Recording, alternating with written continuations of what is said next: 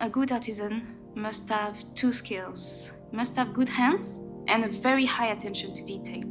A designer is going to create a concept. So without design, a product is just purely useful. Without an artisan, the product is just a concept. So it's just when we link them both that we create something unique. Every time we design a bag, it has to be a luxury product made out of luxury materials, as little cut as possible. What we are trying to do is to get as many pieces as big as possible and mold them instead of cutting them and stitching them. It's actually a dream of many artisans to be able to make one-piece article. The stitches must be beautiful, well placed. So the point is really to get the product unique.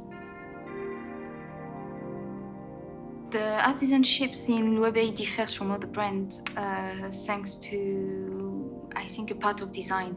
So design will have no limits, and the artisan will do their best to get to that. We're going to push what reinforcement can we make, what cuts can we make, what work on the pattern, what engineering can we do, what machines can we invent to get to there. That is a strong point of LOEWE that just push us all the time to get some unique products that are not just useful, but also beautiful and unique. So we begin with the material that we get, so the material that the designer wants, and from that we're going to work. So how do we work? We're going to try to split the leather, add some reinforcement, skive it. Skiving is a very important part of any leather product.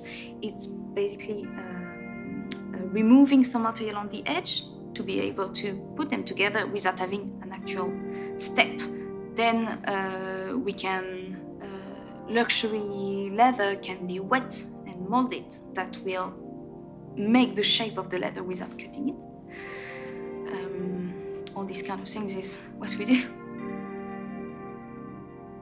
The balloon bag is constructed uniting two parts.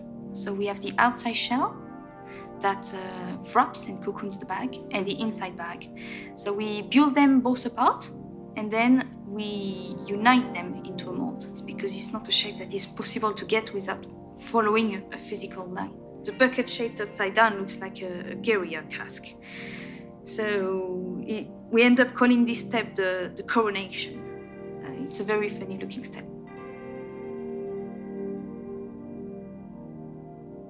With the balloon bag, we wanted to have a quite efficient handle for the shoulder and handle for the end. Very easy to switch, but very beautiful to look. So we spend a lot of time working on that link together. That is actually a nice feature of the bag when we look at it. Before landing on the final version, we had about 5 main versions to get the size right, the proportion right, and the functionality. The most exciting part is to see an actual finished product and being proud of showing it. I really enjoy seeing a customer with one of our creations.